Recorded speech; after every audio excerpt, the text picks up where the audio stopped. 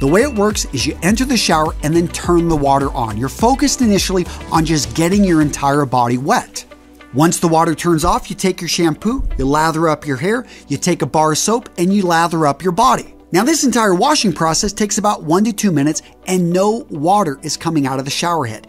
Now it's time for the rinse. You put your shampoo and soap down and turn back on the water, focused in on your hair at about 30 seconds, and then you're gonna move over to the neck, shoulders, and then the torso, working your way down. In total, you'll probably have spent about 1.5 minutes rinsing off your body, and with practice, you could probably get it done in 60 seconds. The result? Well, in a period of about 3 to 4 minutes, you took a very effective shower.